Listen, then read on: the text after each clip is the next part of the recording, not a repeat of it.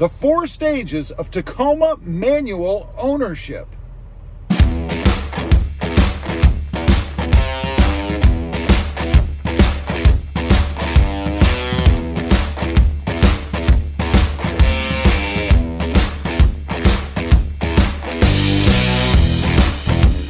Good morning, everybody. How are you today?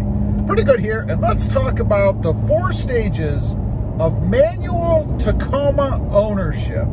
You know, those things you go through right after you get the manual transmission. First of all, the excitement of finding one.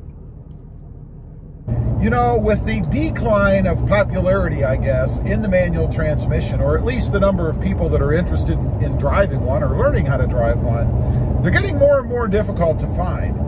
This one in particular, and if you didn't know, I'm driving a 2020 Tacoma TRD off-road, and it is in the 6-speed manual configuration. Now, I actually ordered this truck and spec'd it out with a manual transmission in it because that's what I wanted. It had only took me 5 months to get this truck, but I finally did get it. But they're getting more and more difficult to get, and when you find one, the excitement has got to be overwhelming, I would think, because after you've looked around enough, and keep in mind, even if you do find one, you've got to find one that hasn't been treated poorly, right? I mean, hopefully it was driven by somebody who knows how to drive a manual and not somebody who was just trying to learn, discovered they didn't like it, and turned it back in after they had ruined the clutch, maybe even the gears, who knows? So it's very exciting when you find the right one, a good one, and you can finally bring it home and call it your own. Number 2, getting used to where reverse is. You know, that was one of the things that I noticed right away in this truck, because I'm used to reverse being all the way over and down, right?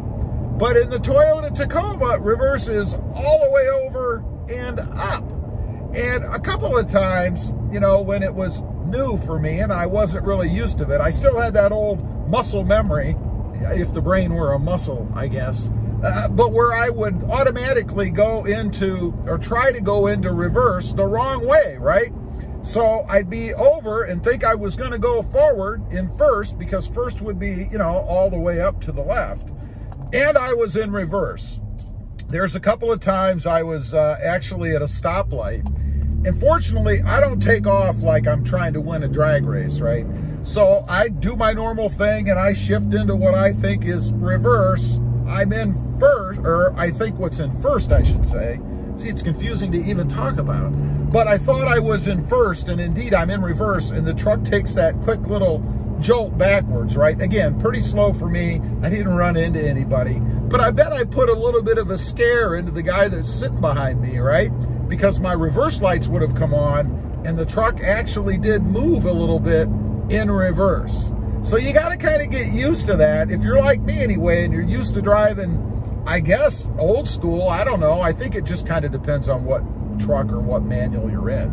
But for me, took a little bit of getting used to that. Number 3, realizing it's not the smoothest transmission out there, manual transmission.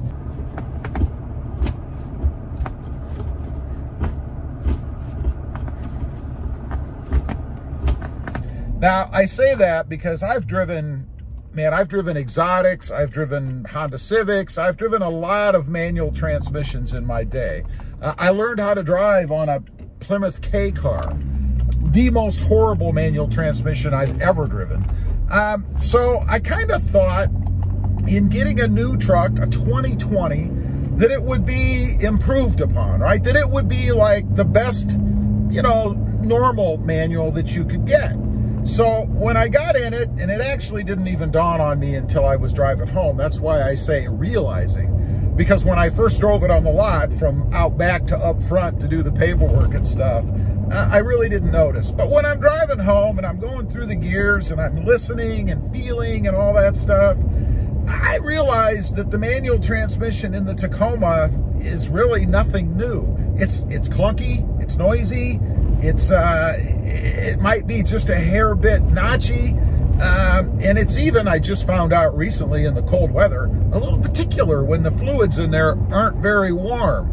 Not a big deal, but I kind of thought that, you know, it would be the latest and greatest because I was buying a new truck, right?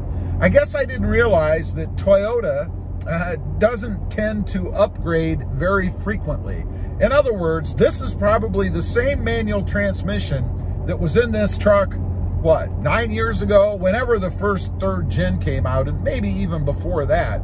And there really hasn't been a whole lot of improvement. You know, I mentioned before on the channel that the best manual that I've driven, mainstream manual, nothing exotic or anything, is the Honda Civic. The Honda Civic has an awesome manual transmission in it.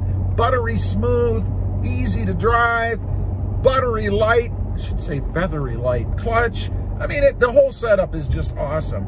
And I gotta say, the Tacoma's nothing like that. Not knocking the Tacoma, it is just what it is, that's all.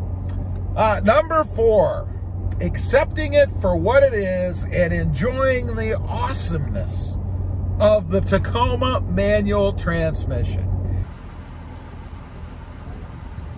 You know, once you go through all these stages, which I have, you know, the disappointment, realizing it's not the latest and greatest up to date, figuring out where reverse is, over the initial excitement of actually finding one, that's when you kind of settle in. It's like the honeymoon phase is over, right?